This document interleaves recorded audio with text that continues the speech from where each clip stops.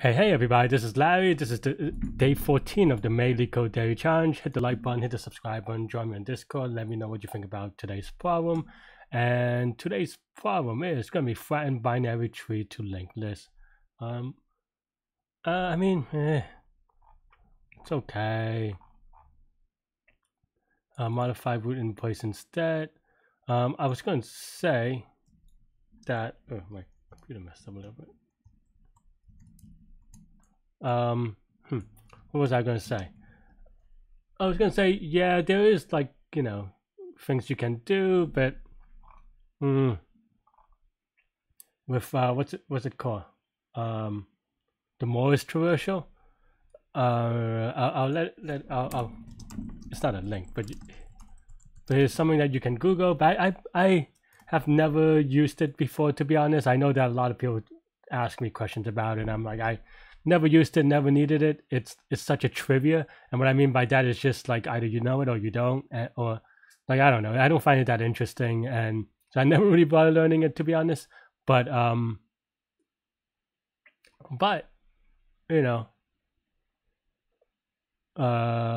you want to learn it, it's fun, and I'm sure. I don't know. I think I take the risk of the 1% of the, maybe even less, of the interviews that I don't get or something like that. And in competitive, it just never comes up because why would you need to do this? But anyway, let's take a look. So find it. I mean, I think,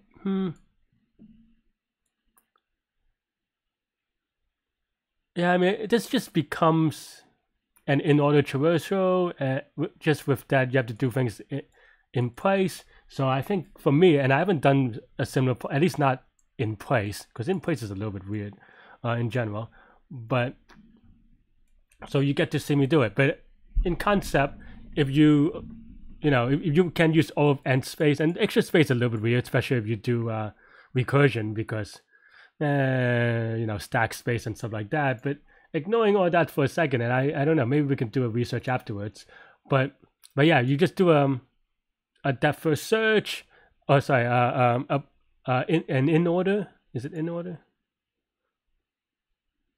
Oh, pre-order. Okay. I mean, in this case, it's pre-order, but you just do a traversal of the binary tree, and so actually, maybe Morris doesn't apply here because it's pre-order. So I misread that. That's my apologies. But yeah, it's just going to be recursive, right? And with recursion, there are a couple of things to do. One is see if you can think about itself in terms of itself, which is, I guess, what recursion means. But another is just finding out the invariant that exists in this problem as you try to do things one at a time. And okay, and a pre-order means that when you do a recursion, what do you want? There are two things to do, right? Well, it's a little bit awkward because I personally don't like side effects and functions, depending on the context, but for the most part. So, but in this case, we might have to consider it to kind of get it in one function. Maybe we can have a helper function. Maybe not because of pre-order. I actually don't know that much about Morris traversal, so maybe it still works with pre-order. So if that's the case, let me know in the comments. Like I said, I think I'm at that experience and age where I just kind of refuse to learn trivia. I like problem solving. I like to learn new problem solving techniques and stuff like that. But if it's something that is just like, hey, here's this one thing that will only be used for like this really specific scenario, then I'm okay. Like in real life, you just Google it anyway, right? So, I mean, and knowing the name is good enough sometimes. But in any case, I rant too much about this, and I haven't even started coding yet. But yeah, so I'm just going to try to find, okay. So pre-order, you go, current, left, right. And basically the order we want to do is left is you go to, we want to do current, left, right. So when we do a recursion, we want it to return the last node on that side. And that should be good enough, I think. Maybe. let's. I mean, it's going to be a little bit awkward, and I'm still figuring out with you. So if you don't understand it, it's okay. I mean, that represents my current understanding. And just as a reminder, at this point, if you don't know by now, I am solving these live, so it's going to go a little bit slow, especially for this one, which is maybe more implementation-y than algorithm-y. Then, you know, fast forward 2x, skip ahead to the end, or whatever you need to do. But yeah, so okay. So now, usually I write something like if node is none, we return none. But in this case, we actually want to do a little bit better. Basically, we want to return leaves so that what I want to do, and I'm not gonna. It might be a little bit hand wavy for now. Is return the last node in the pre-order of this subtree, right? And the way that this works is that because we're doing current left right, which is the pre-ordered traversal, and basically I want to do the rightmost on the right, and then we want to connect that to the right, and so then so forth, right? So yeah, so So there's gonna be a lot of if statements. So if this is a leaf, oops, return. So if node.left is none and node.right is none, oops, return node. I don't think we ever want to return none, but let's see. If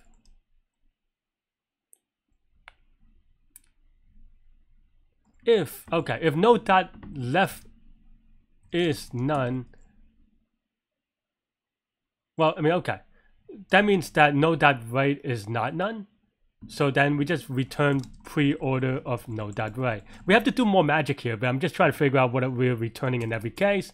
And of course, if node.right is, maybe we could do it the other way, actually. If node.right is none, then we just actually return pre-order of node.left. Again, we might have to do some processing, but otherwise then node.right is not none, so we can reorder pre-order node.right, right? So then now we have to actually do the linkage, right? If this is a leaf, we don't do any linking. If the node.right is none, then we return, this is going to be the last node on the left subtree, and that means that we want to convert node.right is equal to, and we might not return quite yet. We might actually have to set this up. But because now node.right is none, we just actually just shift everything from the left side to the right side, just because, I hope that makes sense. Because now, you know, that's just how the pre-order works anyway, so it doesn't change the pre-order traversal. And of course, we have to kind of, let's get, let's say last node is equal to this thing. Let's do the pre-order first, and then now, yeah, and then we can now return last node. I guess technically we can rephrase this a little bit better, but is that sufficient? I think so, because we also assume that pre-order already made everything. So yeah, so that's the side effect, and also this function converts the subtree into a linked list, right? With the last node as the return value. And then yeah, and then this is the last node is equal to this, because and in this case the node.left can be none, or it doesn't have to be none. Oh, so actually we should check that as well. So last node is equal to pre-order of node.left. So actually we have to check if node.left is none. Okay, let's do it this way. I mean, I know that there are overlaps in test in the case analysis, but especially when I'm worrying about implementation, I just keep it stupid simple and just keep and you know, and figure it out first, and then we'll return. So yeah, so we don't have to do anything because node.left is none. So actually, I guess we could have returned directly. Otherwise, both of these is going to be not none. So let's do this. And then now, left dot last node dot right is equal to the right last node, because now we're connecting the last node to the right. But before that, yeah, and by definition, this node's right is going to be none because this is the last node on the left.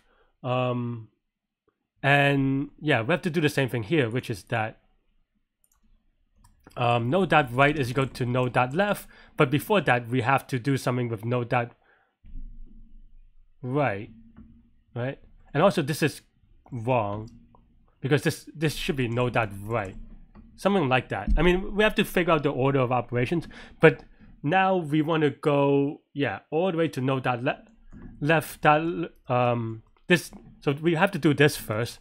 Sorry, I'm a little bit incoherent, but basically what I would recommend, if this is confusing, is to kind of draw it out. I'm a little bit lazy right now and I'm doing it in my head. That's why it's a little bit confusing. But if you kind of draw out the trees, you know, you have the left last node, and then now we assume that the node that left subtree is already in order. So now the last node, we want to point to the first node on the right subnode. So that's going to be this. And yeah, and then node that, and then we want to do what we said earlier, which is this thing, and then node left we go to none, and then we return right last node. I think that's roughly going to be it, to be honest. And then now we just pre-order root, I think, and everything should be modified. I think I only worried about not doing anything enough. I think by definition this dot right should be none, and also dot left should be none. Yeah, let's give it a try. I mean, I'm not super confident yet, but you know,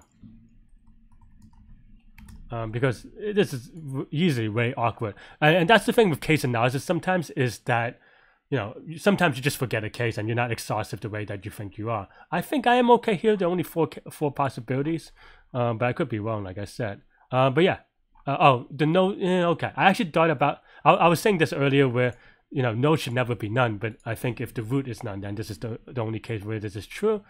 So yeah, if root is not none, then this. So that's a good test case, I guess. I just didn't know if the number of nodes could be 0, which I should have checked, to be honest. This looks good for now. Usually I would probably come up with more test cases, but in the interest of time for this video and stuff like that, let's just give it a submit and then let them, you know, do it for us. And it looks good. Cool. Like I said, the extra space part is a little bit awkward because, as we said, we use recursion. I don't know that I'm not convinced that you can do it without O of h, where h is the height of the tree. That's the stack depth, and in the worst case, it's going to be linear. For example, you have a linked list. You're given a linked list, you're going to get a linked list back, but it's going to be O of n. And in terms of, you know, I mean, we modified the things in place other than the stack space, so everything will be O of 1 extra space except for the stack space. And in terms of time, we only look at each node once, and each node, for every time that we look at each node, we do O of 1 operations. So that means that it's going to be O of n time, which is linear time. I'm relatively happy about this. Yeah, but I'm gonna see. Let's take a look at I don't know this extra space thing. They don't count stack space. Okay, yeah, I mean that's basically what I did. Let's kind of take a look, as I say, because I'm curious whether you can do it in true O of 1 extra space. I'm learning alongside you, so you know. Let's see. Ah, it's a medium. Seems harder for a medium though. I mean, it's not hard. It's just annoying implementation wise. So let's give it a spin. Ah, there is a one extra space one. Let's see. Now, see, this is like recursion, right? As we talked about. So, like, it's going to have stack space. This is way cleaner than my code, but like I said, I think I could have cleaned up my code, but we just kind of, you know, like as I said in the beginning, worry about. I mean, this is definitely not O of 1 space. Oh, this didn't say there's O of 1 space because they just put in a list, which is, you know, Morris like traversal. Okay, okay. So I this is the O of 1 space one with the Morris traversal like thing, but I don't know. I'm not a fan of like I said, that's just so like such trivia. And what I mean by trivia is that like if you don't know it, you're not gonna like figure it out, right? So for me, I would, as an interviewer, never ask these type of problems because it doesn't. I mean, I would ask this one, but not expect the most controversial answer, because it's just like, if you don't know it, I don't know. Like if you know it, it doesn't tell me anything about your problem solving skill, and if you don't know it, it also doesn't tell me anything about your problem solving skills, right? So like that solution is not that interesting for me as an interviewer. But yeah, that's all I have for this. Let me know what you think. So I guess there is the Morris one, but other than that, it's going to take all of N space. I'm okay with that. But yeah, all right, that's all I have. Stay good. Have a great weekend. For those celebrating it, yeah. Well, you know, I'm gonna.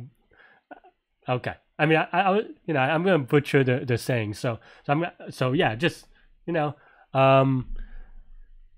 yeah. I also, just as a fun fact, if you're still here listening to me rambling, I actually fast every year on it as well. So it was great eating a lot. But yeah, stay good, stay healthy, and I will see y'all tomorrow and during the weekend, contest and all that stuff. And yeah, stay good and to good mental health. I'm a little bit weird right now. Bye bye.